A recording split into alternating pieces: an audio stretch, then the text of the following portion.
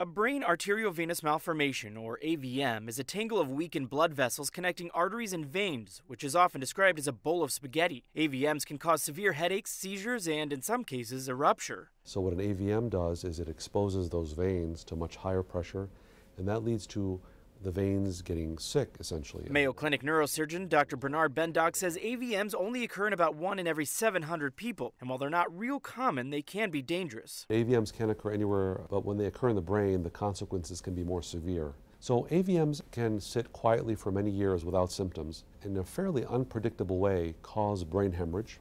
Dr. Bendok says there are several treatments available to patients, including microsurgery, embolization, where glue is injected to close the abnormal vessels, and radiosurgery. As treatments advance, the outlook for people with AVMs is positive. AVMs can be scary, but with modern treatments, there has never been a better time in the history of AVM treatment for patients with AVMs.